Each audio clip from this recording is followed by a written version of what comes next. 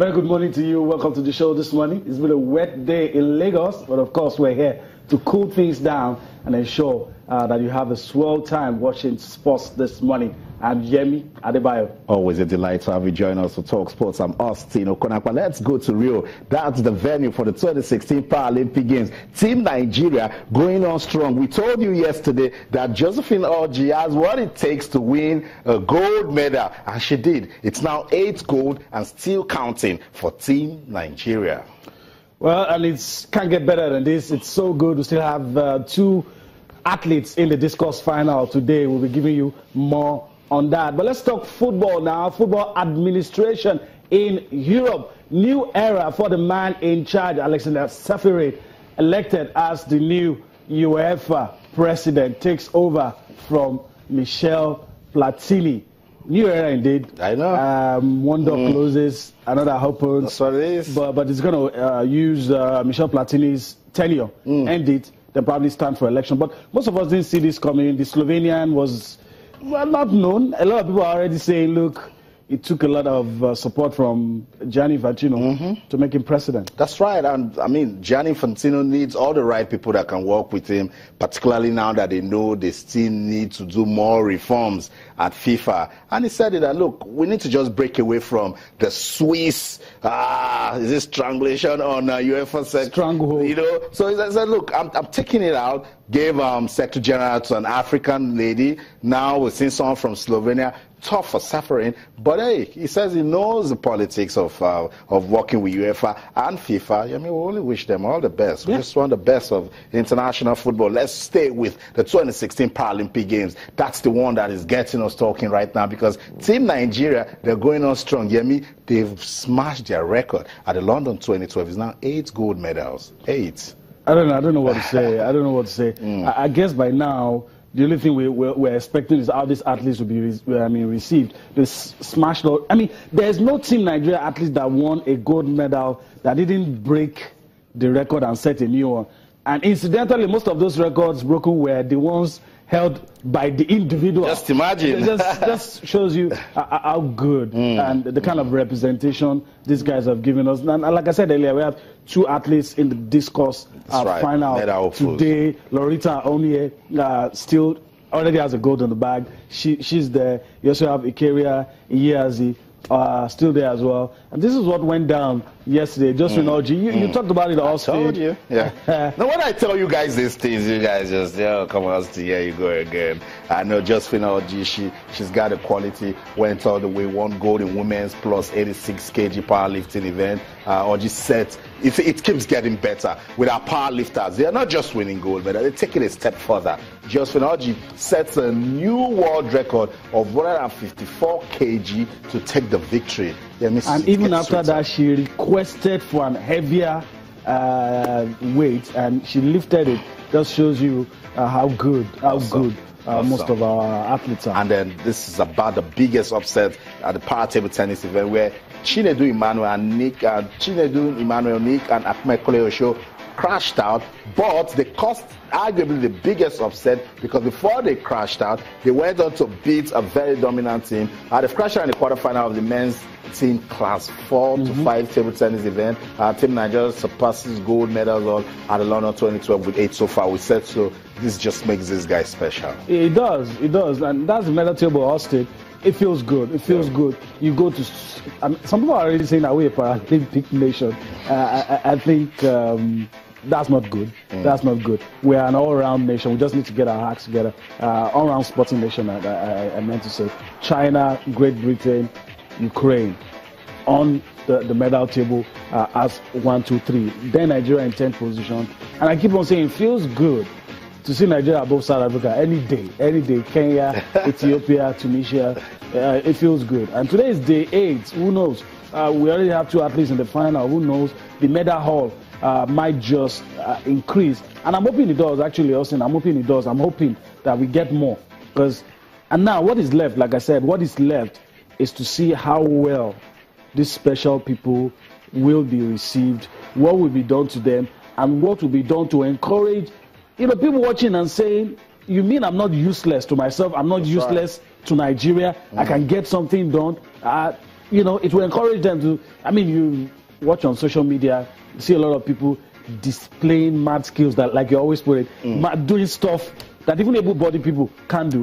And you know, how about making those people represent us at, you know, multi-sport events like this and bringing honor to the fatherland. The aura, hear me, when you're around this brand. I'm sure you've done a lot with wheelchair basketball. The aura, that power of sports that you feel when you're around these guys, when they are looking at you that has proper body, 2 legs, 2 hands, and they're telling you things that can be done that you cannot even imagine. That's how, and they're saying thank you for just giving them an opportunity to showcase their talent. They appreciate what they have. And that for me is just special. And it's just support.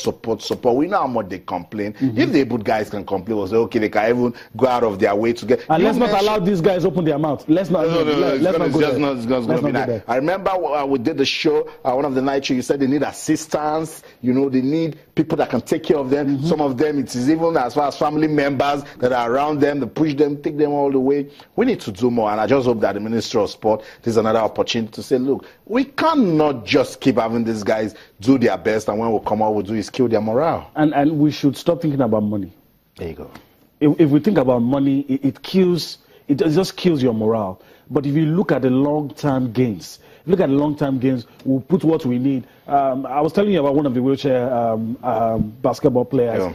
Yeah. I sat and I listened. I've been to this place, I've been to that place, I've been to this place. And I'm like, what's going on here? A breadwinner. Yeah. There's one that I think the husband plays in Germany, the wife plays in France. There you go. All of those beautiful stories. All because of sports, which underlines the power of sports. And we should stop, in Nigeria, stop thinking about money. Think about the long term. I mean, taking people off the streets, people who can feed their families, people who can do the sport, help the nation get better, and of course, win revenue. Some of these people will become taxpayers. There you go. I mean, a lot of this goes into all of these things. And they're not dependent. They're making good use of their lives. That's the power of sports right there. We've been saying it. Do you want to feel it? Then give sports some following. Let's tell you the story of Alexander Sefri. He's the president of the Slovenian Football Federation, but now president of UEFA. I mean, that's, I don't know if that's more than an upliftment, but responsibilities have changed. And he says with the kind of UEFA he has come to see, he wants to make it stronger. Something else is going to rock the boat. You know, it doesn't come from, I don't want to use the word elite nations, but look, it's not coming from Germany, Italy, France, Spain, Slovenia. It's coming from that development. It's coming from that bloc that feels undervalued. It's coming from that bloc that doesn't have the big slice. And you remember what happened when the European Clubs Association, led by Karl-Heinz Rummenigge from Bayern, all the things that we're talking about, revenue sharing. And somebody like that will look like, look, you want to rule us out, all of this. Right. He's already talking about a lot of changes that should come on this. And he's saying, look, there's not going to be any breakaway. There's not going to be any breakaway league. That's right. Don't make all of these people too powerful that they hold the lesser nations. Don't think you're going to take me to a clique and then we're going to be working with this one. So much, Alexander. And he beat Michael van Praag. That's the surprise for me. Michael van Praag from Holland before the election told us that, look, I'm seeing some hidden hand somewhere. And the Spaniard that most of us expected, you know, it was when Platini stepped aside, or was forced to step aside, whichever way you want to look at it. We thought he was in pole position to become the UEFA president, step down, and now you have this guy, little known. I know. That's the story. Alexander Sefrin, he gave an acceptance speech, and not just him. Reactions trailed after he was announced president of UEFA at the Congress right there in Europe. So we'll listen to the reactions, listen to Sefrin. He was very brief. He says, look, it's all about change. We'll be right back.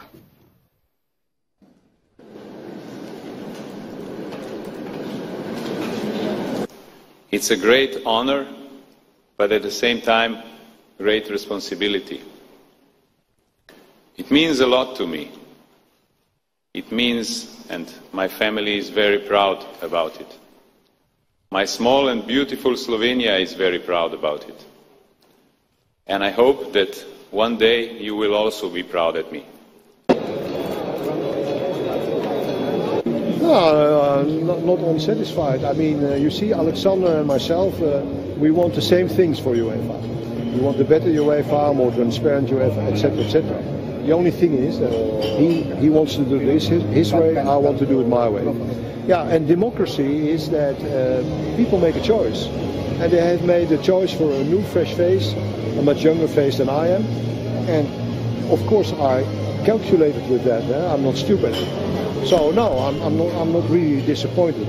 I feel that I know Alexander for years, and I have a very good feeling that we will cooperate very well together.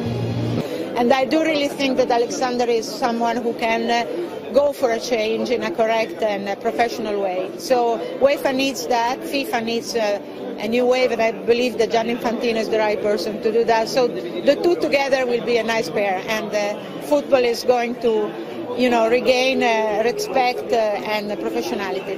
Great. I don't know. Let's speak later. Okay. Oh, excuse me. Shake Salma. Congratulations. Thank you very much. Will be.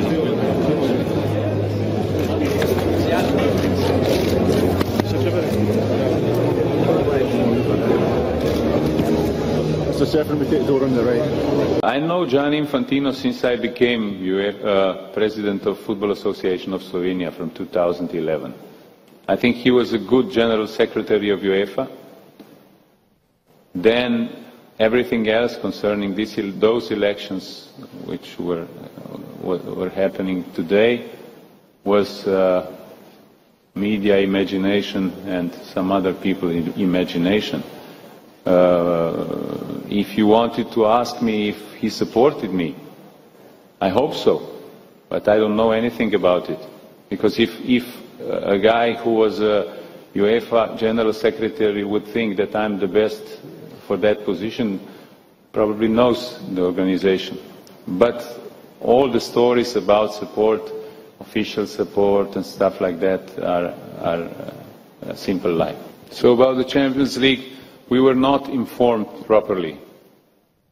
I still think so. About everything else, I'll have to sit down with all 55 national associations, see what is the agreement and what we can do in future about it.